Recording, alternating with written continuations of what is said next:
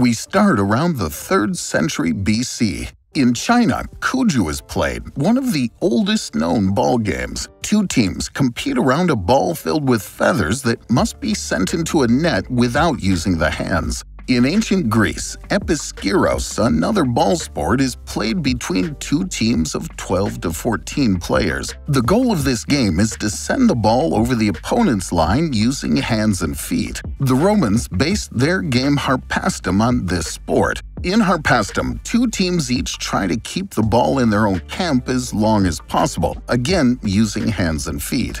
Elsewhere in the world, many ball games are played with local rules. Around the 12th century, in northwestern France and the British Isles, a ball game is played that's called soule in French and mob football in English. The rules vary slightly from one region to another. Globally, a match pits two villages, two parishes, or simply two teams against each other, which can be composed of several tens of players. The goal is to drop the ball into the camp of the opposing team. This can be in front of the local church door, in front of a wall, or even sometimes in a pond. The ball can be played with both the feet and hands. Most often, it ends in violent free-for-alls. In 1579, in Chesterton, a match between Cambridge University students and villagers got out of hand. As a result, Cambridge students thereafter only played on their own university field.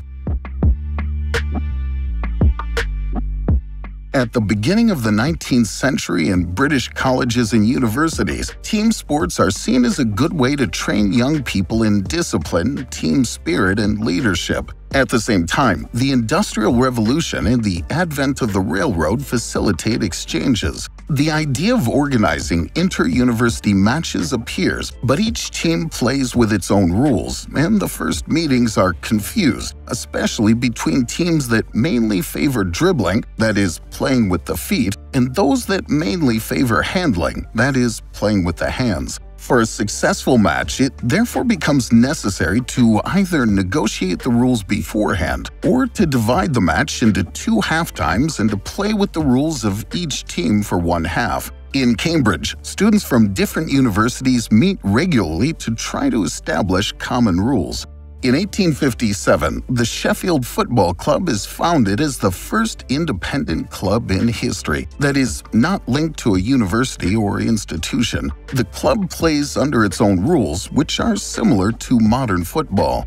In 1863, new and more detailed Cambridge rules are published, but just a few days later, the newly formed Football Association, which represents 11 London clubs and is the first federation in history, publishes its own rules inspired by the Cambridge rules. The clubs that favor handling, seeing the rules evolve towards dribbling, come together in 1871 to found the Rugby Football Union. This marks the break between rugby football and the Football Association, which is today more commonly known as simply football or soccer. The same year, the Football Association organizes the first FA Cup. The matches last 90 minutes and feature two teams of 11 players, including, for the first time, a goalkeeper. In 1872, the first international match between England and Scotland takes place and ends in a draw, 0-0.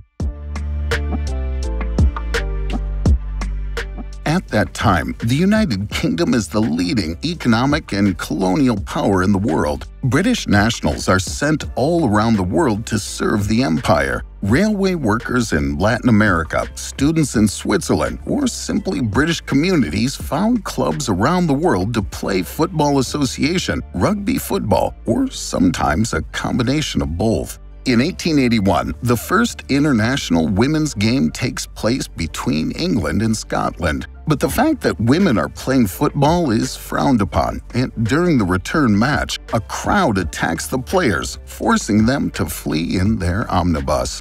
Around the world, the sport becomes increasingly popular, and many new clubs and federations are created. In 1902, the first international matches outside the United Kingdom are held. Argentina beats Uruguay 6-0 in one match, and in the other, the Austrian team wins 5-0 against the Hungarian team. In 1904, the Fédération Internationale de Football Association, or FIFA, is founded in Paris. At first, it brings together 7 countries, with its role being to organize international matches. More nations quickly join FIFA. However, France is opposed to England's application because it wants each country to be represented by a single federation. The United Kingdom has the 4 oldest federations in history, and they don't want to merge. Finally, after a vote, England is admitted separately. In 1908, at the London Olympic Games, football is officially admitted for the first time. Professionalism being then forbidden at the Olympic Games, it's the England national amateur football team which represents the country and which wins the gold medal. In 1910, FIFA exceptionally accepts the application of Scotland, Wales, and Ireland. The 4 British federations could therefore play international matches, but at the Olympic Games, only the England amateur team could represent the country. In 1912, at the Olympic Games in Stockholm, it wins again. In 1916, during World War I, Argentina celebrates its 100 years of independence by organizing a football tournament with Brazil, Chile, and Uruguay. On this occasion, CONMEBOL, the first continental confederation, is founded. In 1920, during the Antwerp Olympic Games, in which Egypt is the first non-European country to participate, Belgium wins, and in 1924 in Paris, Uruguay wins the gold medal in its first participation. Football becomes so popular that many leagues become professional, and as a result, more and more players could no longer represent their country at the Olympic Games, which remains reserved for amateurs. FIFA then thinks of creating its own international competition, which would consist of professional teams. In 1928, during the Olympic Games in Amsterdam, FIFA announces its project to create its own World Cup. Uruguay, after its new victory at the Olympic Games, is chosen to host the first World Cup, which would take place in 1930 on the occasion of the centenary of the country's independence. Uruguay undertakes to build a new stadium for the occasion, but in Europe, the players and federations have little interest in this event, especially since it takes about 2 weeks by ship to reach Uruguay, and therefore the entire trip will take 2 months. After many negotiations, only 4 European countries agree to participate. The World Cup final is played between Uruguay and Argentina, whose rivalry is so strong that a referee can be found only a few hours before the match, and who agrees to adjudicate the match only if he is protected. Both teams come with their own ball. One half is played with the Argentine ball and the other with the Uruguayan. Uruguay wins 4-2. 4 years later, it's the turn of Mussolini's fascist Italy to host the World Cup, which is the first to be broadcast live on the radio. Uruguay chooses not to participate in response to the lack of interest shown by European countries for its cup. In the final, Italy wins against Czechoslovakia 2-1. In 1936, FIFA chooses to play the next World Cup in France, which provokes the anger of Latin American countries who want the cup to be played alternately between the 2 continents. Uruguay and Argentina decide then not to participate. Spain, which is in the middle of a civil war, does not participate either, and a few months before the cup, Austria, which had qualified, is annexed by Nazi Germany. In the final, Italy retains its title by beating Hungary 4-2. World War II then brings the competition to a halt for the next 12 years. The World Cup resumes in 1950 in Brazil. Germany and Japan, which are occupied, are not allowed to participate. In addition, at the beginning of the Cold War, the countries of the Eastern Bloc do not participate either. Only 13 countries play in the finals, including England, which was previously in conflict with FIFA and participates for the first time. But to everyone's surprise, England is eliminated in the group stage after losing to the United States and Spain. This is the only World Cup that does not end with a final, but with a finalist group. By chance, the two favorites, Uruguay and Brazil, face each other in the last match, which is played in the brand new Maracana Stadium with a record capacity of 200,000 spectators. A draw would be enough for Brazil to be champion. However, Uruguay wins 2-1 in front of a stunned Brazilian audience. 4 years later, Switzerland hosts the competition, which is the first to be broadcast on television. Hungary, which is undefeated for 31 games, is the favorite. However, to everyone's surprise, West Germany narrowly wins the final, thanks to a goal scored in the final minutes of the game. In 1954, the Asian Football Confederation and the Union of European Football Associations, or UEFA, are founded. The following year, the first European Champion Clubs Cup is organized, the predecessor of the prestigious Champions League. Finally, in 1957, in the context of decolonization, the Confederation of African Football is founded by Egypt, Ethiopia, Sudan, and South Africa. But the latter is disqualified from the first African Cup because the country practices apartheid and do not have a multiracial team. In 1958, Sweden hosts the World Cup. It's the only time in which the 4 British federations participate, and it's the first participation of the USSR. The Brazilian team dominates, thanks to its new 17-year-old star, Edson Arantes do Nascimento, better known as Pelé, and who will come to be known as one of the greatest footballers in history. In the final, he scores 2 goals against Sweden, giving Brazil its first title. In 1961, the Confederation of North, Central America, and Caribbean Association Football is founded. The following year, during the World Cup in Chile, Brazil retains its title by beating Czechoslovakia 3-1. In 1963, to celebrate the 100th anniversary of the Football Association, a match is organized at Wembley Stadium between England and a FIFA World Selection. England wins 2-1. 3 years later, England hosts the World Cup. The competition is marked by the first participation of North Korea, which is not recognized by the United Kingdom, this being the case since the Korean War. England wins the final against West Germany. The same year, the Oceania Football Confederation is founded.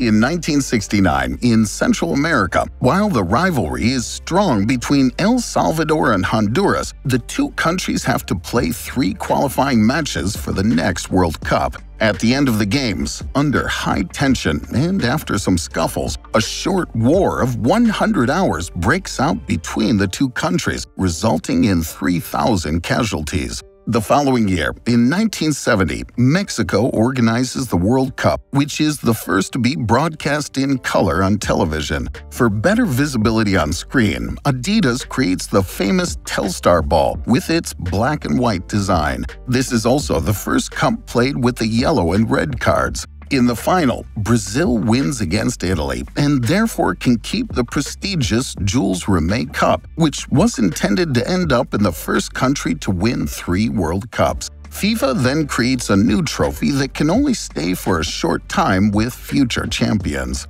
In 1974, in the middle of the Cold War, West Germany hosts the World Cup, including in West Berlin, with the Berlin Wall, of course, still dividing the city. On this occasion, the only match in history between West and East Germany takes place. In the final, West Germany wins against the Netherlands. In 1976, just as Argentina is preparing to host the next World Cup, a coup d'etat takes place and a military dictatorship seizes power. Despite the controversy, the country still organizes and hosts the World Cup, but the event is marked by a series of suspicions of cheating in favor of Argentina, which is allowed to play its matches in staggered order, thus having the advantage of knowing the scores of the other matches. Argentina wins the final against the Netherlands. Football becomes more and more popular in the world, generating more and more money through ticket sales, TV rights, merchandising, and advertising. Clubs are getting richer and attracting more and bigger investors, while the value of players is rising. In 1982, FC Barcelona buys the new Argentine star Diego Maradona for a record amount of roughly €7 million.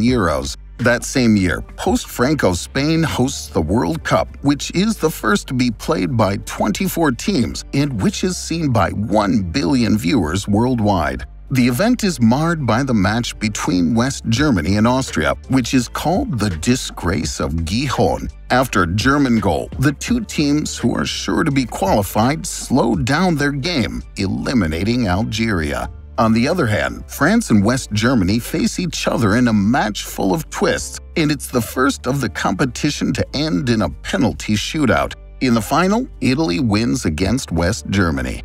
In 1986, Mexico hosts the World Cup again, replacing Colombia, which had withdrawn. Diego Maradona is at the top of his game. During a match between Argentina and England, he scores a goal with his hand that's validated nonetheless and becomes known as the Hand of God. 4 minutes later, he scores one of the most beautiful goals in history, which comes to be known as the goal of the century.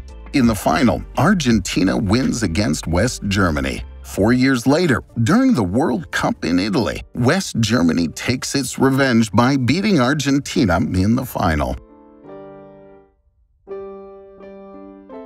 In 1991, the first Women's World Cup is held in China and is won by the U.S. team. 3 years later, the United States organizes the World Cup. A reunified Germany participates for the first time, as well as Russia after the fall of the USSR. The final between Brazil and Italy is the first final to end in a penalty shootout. Brazil wins 3-2. In 1998, France organizes the first World Cup played with 32 teams. In the final, France wins against Brazil 3-0 with 2 goals from Zinedine Zidane. In 2001, Zidane is bought by Real Madrid for the record sum of €75 million. The following year, in 2002, Japan and South Korea co-host the World Cup. To everyone's surprise, Turkey and South Korea reached the semifinals. But above all, the final is greatly anticipated as it pits Brazil versus Germany, who still had not met during a World Cup, whereas since 1950 and excepting 1978, all the finals were played by one of the two teams. Brazil wins 2-0 thanks to a double by Ronaldo. It's the 5th title for Brazil, which consolidates its status as best team in the world. In 2006, Germany hosts the World Cup. During the final between France and Italy, Zidane, who plays the last game of his career, is excluded after having given a headbutt to an opponent. Italy wins in a penalty shootout. In 2010, South Africa is the first African country to host the World Cup. The event is followed by 3.2 billion viewers. The final is between the Netherlands and Spain, who have never won a World Cup. Spain wins its first title, while the Netherlands loses its 3rd final. At the end of 2010, FIFA awards the 2018 and 2022 World Cups to Russia and Qatar. These choices are controversial because there are serious suspicions of corruption, and the two countries are accused of not respecting human rights. Qatar is now investing heavily in football, notably by buying PSG for €70 million. The objective is to transform the club, which is in the middle of a crisis, into a major European club capable of winning a Champions League. In 2013, Brazil, which is preparing to host the next World Cup, is challenged by huge demonstrations protesting the excessive expenses made for the organization. The following year, during the World Cup, Germany and Brazil meet for the 2nd time. This time, Germany wins big, 7-1, which is experienced as a humiliation by a large part of the Brazilian population. In the final, Germany beats Argentina and becomes the first European country to win in Latin America. In 2017, PSG makes the most expensive transfer in history by buying Neymar for €220 million. The following year, the club follows up with the purchase of Kylian Mbappe for €180 million.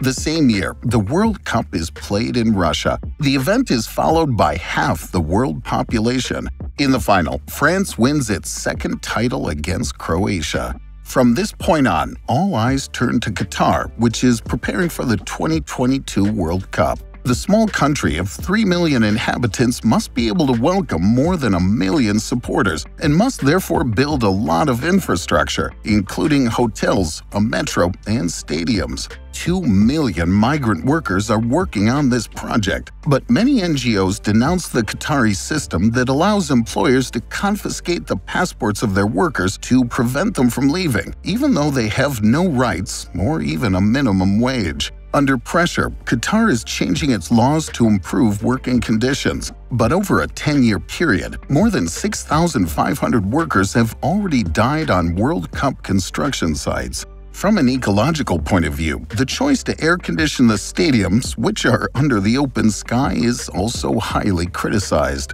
After Qatar, the next World Cup to be played in 2026 will be held in Canada, the United States, and Mexico, and should be the first to include 48 teams. Today, football is the most popular sport in the world. It's played by approximately 275 million players, 13 million of whom are women, and generates approximately €400 billion in profits worldwide.